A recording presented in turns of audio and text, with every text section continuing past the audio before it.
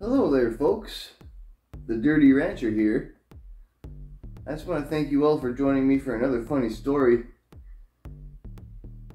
This one might be a bit controversial. It may or may not be funny to some of you. Just a forewarning. But this story goes back a few years, and I was working with my dad, and he was the supervisor of a flooring and a concrete tile hard surface company back in Winnipeg. I'm not going to say the name of the company, but we were doing some work at a place called Via Rail. It's in Winnipeg, and it is a train station, very old, very famous train station here in Canada. And we were replacing all the marble stairs throughout the whole place. There was hundreds of marble stairs to tear out, clean up, and put back in. It was quite a bit of work. And it was me, my dad, and a funny guy, a short guy. His name was Justin. Alright, so this is where the story starts to take off, alright? You gotta remember, Justin, okay, he's a cool dude, short little guy. The thing I know about him, I'm not sure if he was Caribbean or Jamaican, but he was a cool young black guy, right? But he talked like a white guy. Like he had a white, raspy guy's voice. He did not sound black at all, right? It was weird, but he had a white guy's voice, okay? So this is a detail you gotta remember for the rest of the story to the end, okay? You gotta remember he has a white guy's voice. So we were doing all these marble stairs, and I'm telling you, there's hundreds of them in this place. It was a lot of work, alright? Tons of work. But it was fun. You know, we did our job, and we did a good job at it, you know, it was great. But yeah, hard work, man. A lot of hard work. So another detail of the story you have to know before I start continuing is that I had some new neighbors move in recently. They were from, oh god, they were either from Sierra Leone or Nigeria, somewhere in Central Africa. They were from, I believe, I'm not sure exactly where. There was a young, nice black family, right? Really quiet, kept to themselves. They just moved in. I never had a chance to introduce myself yet, okay? And we all know how important first impressions are, okay? So this is another good detail for the story you have to remember. Okay, so one day we were finished. It was probably one of our busiest days there at Via Rail, and we probably installed probably close to 60 steps. Right, it was a big day for us.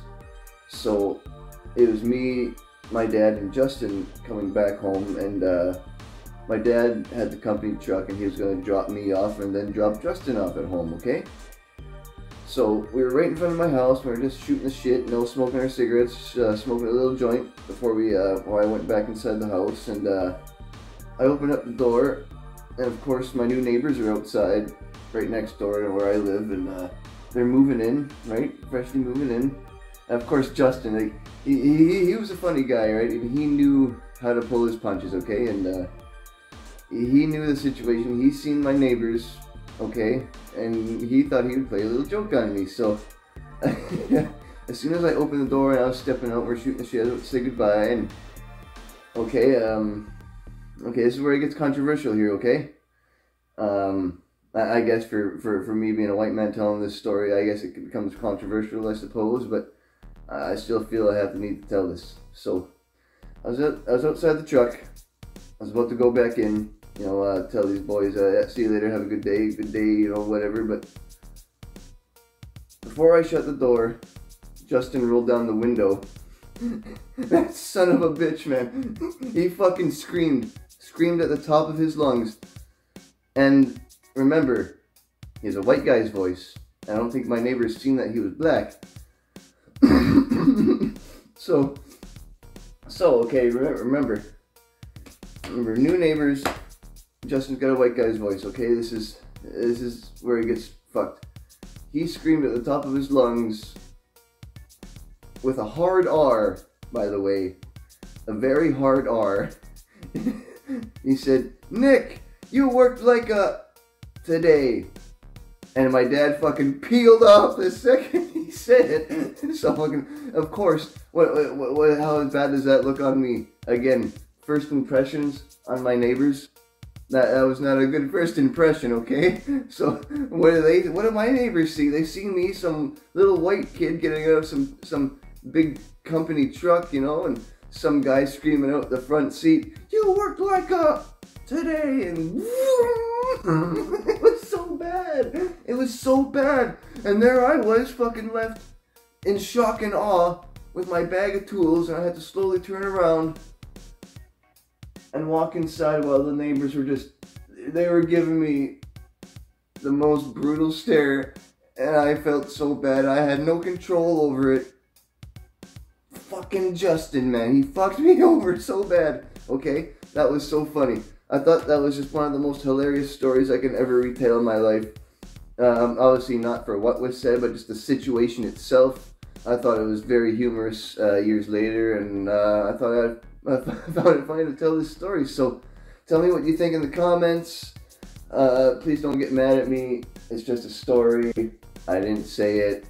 Very hard R from a black man with a white guy's voice. Okay, I can't help it. It wasn't my fault. It was just really fucking funny, okay? So thanks again, folks, for watching. I appreciate your time. Have a fantastic day.